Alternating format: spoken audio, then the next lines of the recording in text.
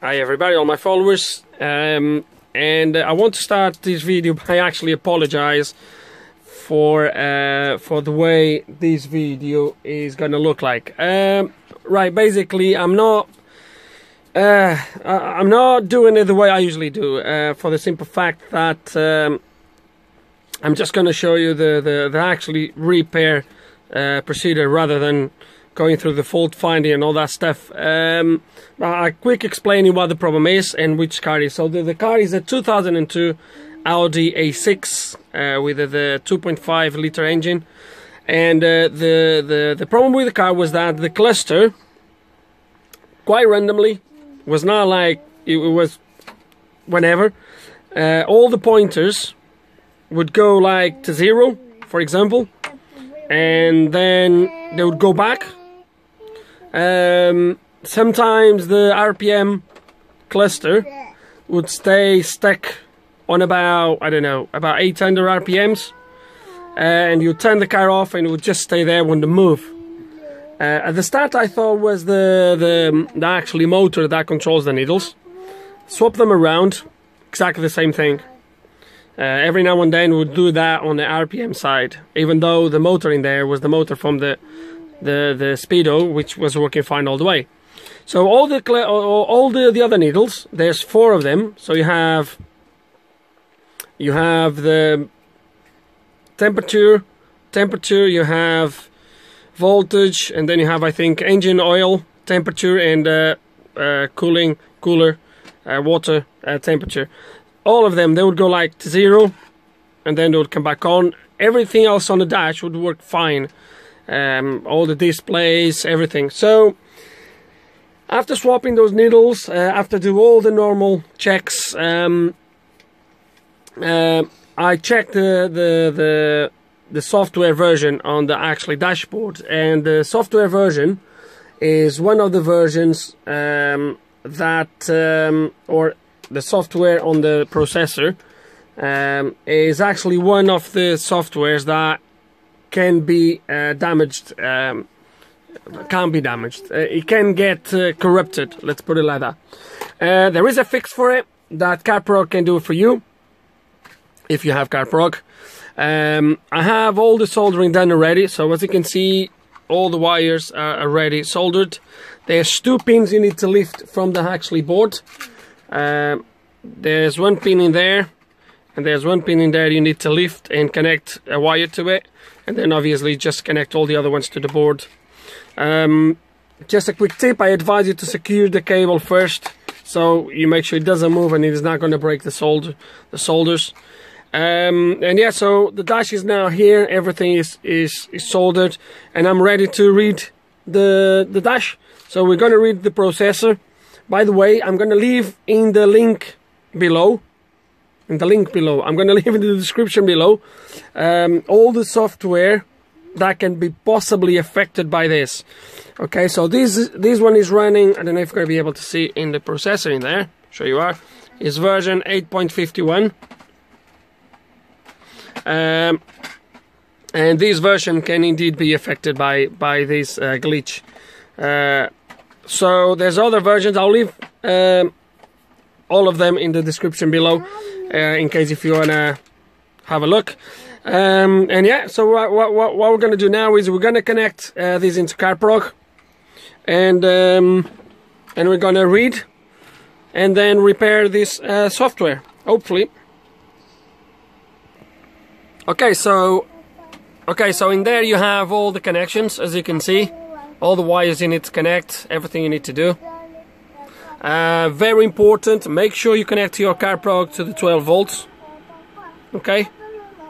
Because you need 12 volts on this. And once again, all the connections. And we're gonna press, first we're gonna press read. And that's gonna read the... There is. So the ID and the software version. The ID is going to be these first numbers on top of the chip. Those in there. 50 40,000 and 1009. There it is at the top. The ID. And now we're going to press repair.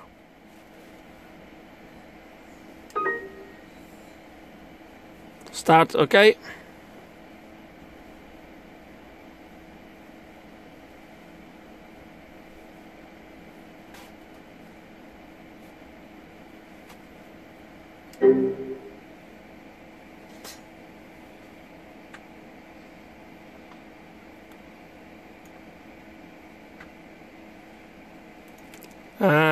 Okay.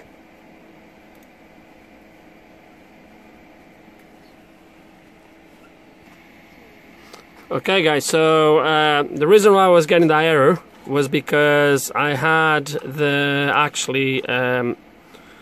software was in the wrong place. For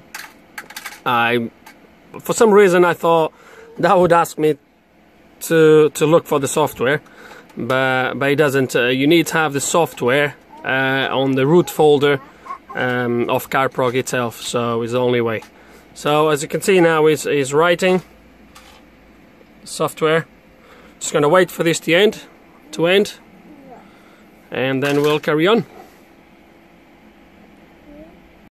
Okay, and we are nearly there, as you can see.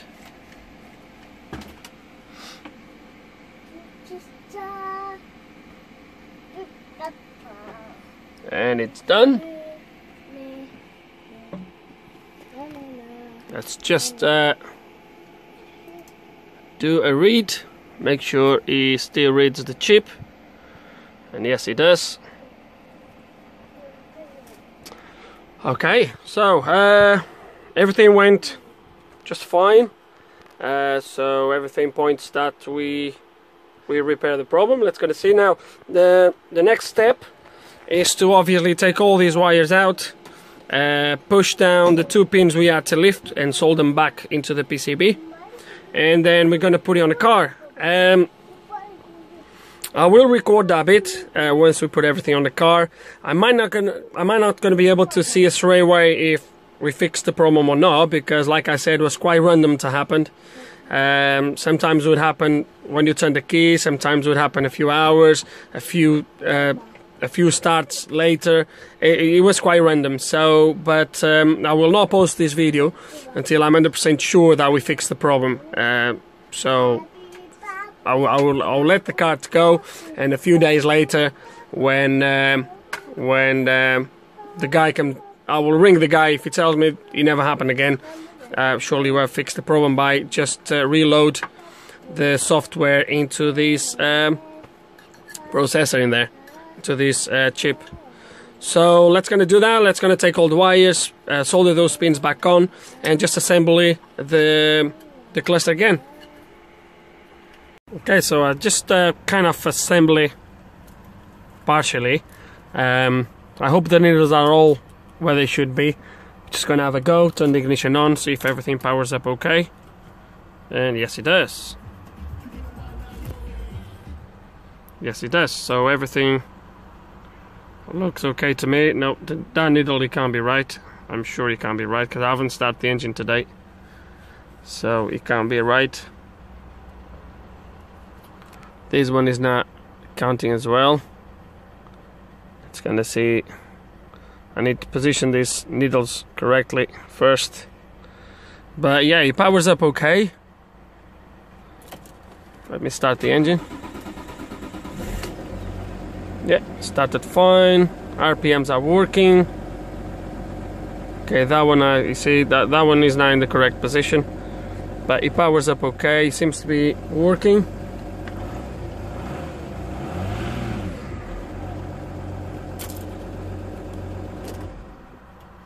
Okay, just let me position these needles where they should be. The petrol one is not even working, so we need to put it right as well. Okay. Okay, I just put all the needles back where they should be, as you're going to see now. So the petrol is working, everything's working, the voltage is working fine. I've cycled the ignition.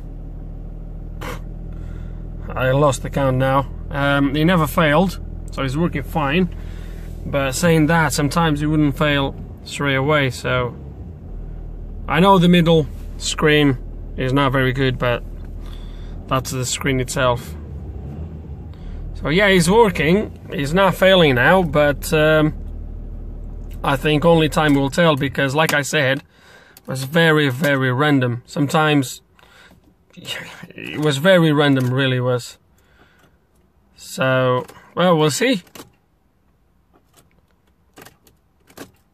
I think I'm gonna